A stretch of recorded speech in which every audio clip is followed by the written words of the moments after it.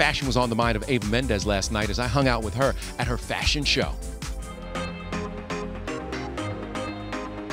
Have your girls digested that you are a fashion designer? No, I'm just mom to them, and I love it that way. Like, they never see me get ready for anything. It's very important for me, for them to see me as just mom, and I'm just, messy mom. And when I go out with them, I really don't put an emphasis on how I look. They're just so little. I want them to just feel like, I'm just mama.